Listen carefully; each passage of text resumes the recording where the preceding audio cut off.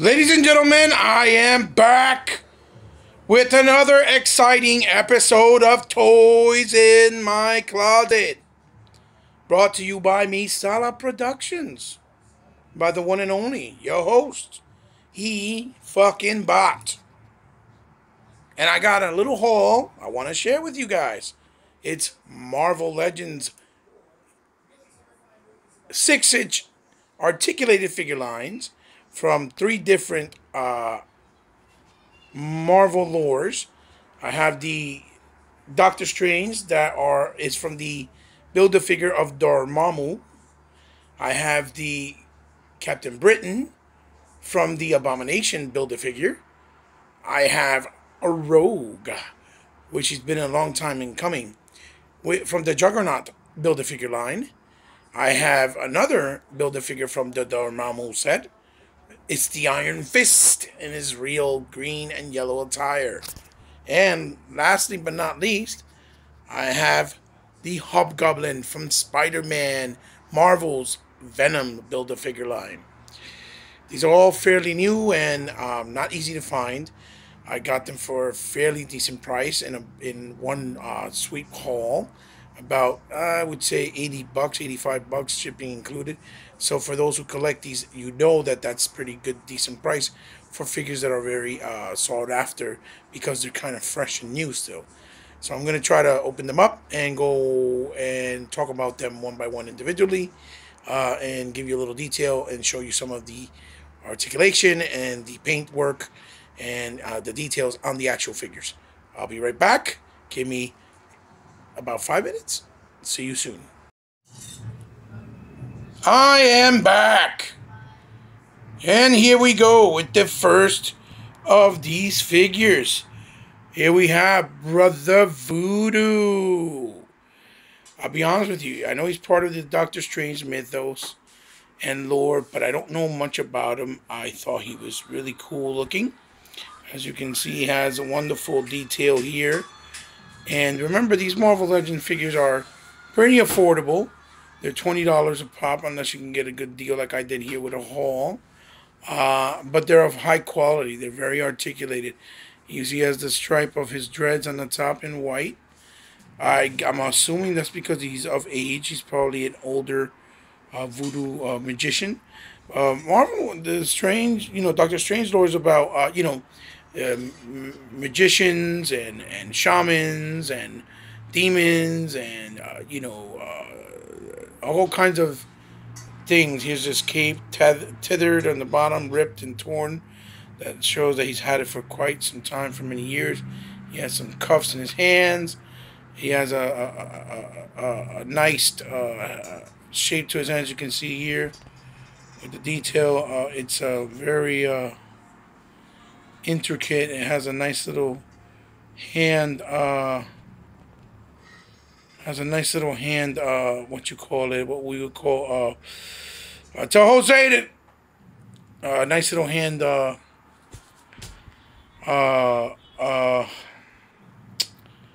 my God! Articulation to make it look like he's casting a spell on somebody. His eyes are all white. Very nice figure. I really like him a lot. He's new. Here's the box. Marvel Legends, Doctor Strange line. Beautiful artwork. In the back here, see Doctor Strange himself. This is how he looks like in the original. Originally here. In the original look, but the difference is that the decal and the colors, his cape is correct, but he's black on red instead of being blue on black on yellow, I believe it is. And then here's a picture of Voodoo with him standing side by side. I can't wait to see the new movie. This is Dormammu, the Build-A-Figure. In this line, you get actually a see-through. I guess it's a variant, like Spirit Doctor Strange. The classic look with the new decal colors. Mr. Voodoo, his friend, which I believe is Carl Mordor, and we have Doctor Strange from the movie, and we have the Mystic Rivals, which I forget both of their names, but they have the girl with the green and the purple decal, and of course Iron Fist. These lines don't necessarily follow the whole lore like that. All the characters are from the actual Doctor Strange, but they add like some of the other classic characters, like in this case, you know, Iron Fist from the classic line. So yeah, that's the first one, and then from there we're gonna go to the next figure, which obviously I'm one-handing it because I didn't have the the courtesy to have help this time around. But here we have Captain Britain. Now Captain Britain is one of the most badder looking character. Like I think he's badass. I think he looks great. Look at the new face sculpt on him. Fucking incredible. He looks amazing. I like the decal on his helmet, on his shoulder pads, as you can see there. There it is, beautiful. If out of all the versions they've done for him, even the Toy Biz Marvel Legends from back in the day, I truly feel this is the best version, the best looking one. He's stocky, he has a nice belt buckle there. Beautifully detailed in the back. Obviously, they all come with these peg holes because they share a lot of pieces and bucks and and like the chest piece and the crouch area and these ties. So some of the figures that come, obviously with the with things like the capes and stuff like that, they put them on. That's why they have these. But I wish they kind of like maybe filled them in with like these little plugs, or you could just plug them in, or that they came with the figure and you just pop them in, so they wouldn't be so noticeable when you display them. Yeah, Captain Britain, look at his hands. Looks nice. Looks dope. Nice attention to detail there.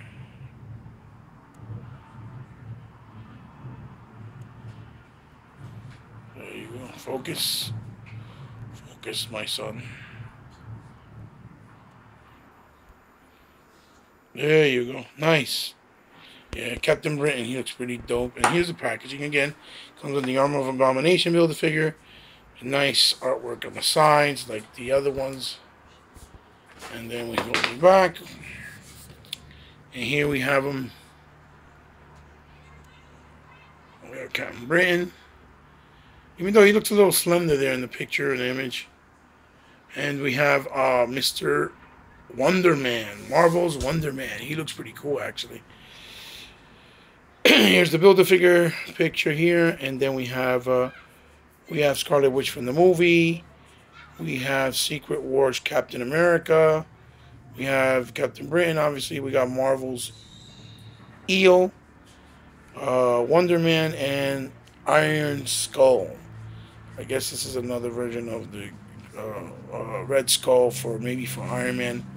Awesome fig, love it. I think one of the best ones as far as the interpretation.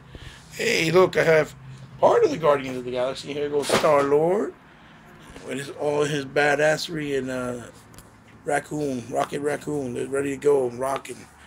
Next figure, obviously, we have is Rogue.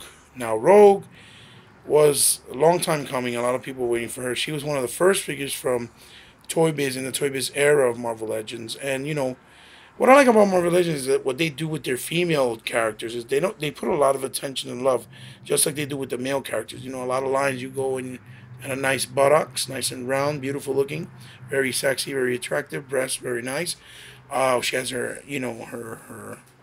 her green head bandana, and the detail on her face is pretty cool. Although I kind of feel like let me see. Although I kind of feel like let me see if I can get it from. Okay. Although I kind of feel like her face, her eyes are maybe too spread out from each other, wide out. I don't know. I mean, she doesn't look at bad in real life, but in this, video here I'm recording, you can actually tell more. She has the X-Men symbol logo there on the shoulder pads. I love that they gave her the little jacket. And he has, her gray hair, obviously. And the other side, nice detail on her hair. She's got the belt. Nice. With the beautiful metallic green. And, her leg pads. This is just to give you the illusion of her boots, but in actuality, she has the ankle pivots. And these are all fully articulated. They have about 36 points. They split, here in this general area. and here in her, breasts and and waist area. It's a cut there underneath. They're highly articulated, like I said, about 30 points. Um, Hand painted for the most part. Very good paint job. I mean, you might get some smears here and there, but that's about it. She's beautiful. So here's the packaging. She comes with one of the legs of Juggernaut, and she has a hand, just a removable hand that you can, I guess, when she uses when she don't have the gloves, that she can, use her powers to see, absorb the powers from other people. That's her power. Obviously, she's super strong, and her and Gambit have a love interest, and they never really get together because of that. And I believe Cyclops as well, even though he ends up being with Phoenix. Here's the Juggernaut Build-A-Figure. There's Wolverine with the old classic brown on yellow. Looks really nice. Kitty Pryde, I think I would like to get her too. And Havoc. We have Iceman there. Rogue, of course. There's the Marvel's Phoenix, which originally she's Jean Grey that turned to Phoenix. Cable, which I thought I was going to like, but I really don't like this new Cable. And then the Deadpool looks really awesome. He's a re-release from the original Marvel Legends when they first started, like 3 years ago. But they gave him a couple more extra accessories. But he's like there's one in every box. And again, he's like the chase figure, and he's going for crazy money on eBay. There's a nice artwork of her on both sides, and then again in the back. So yeah, Rogue. You can't go wrong with Rogue. Rogue is awesome. I'm glad I got her. I always wanted one, and I never had it before. Here's the Iron Fist. Gonna come this way. Iron Fist looks dope. Really dope. He has that ninja mask over his head in yellow with the black on white eyes.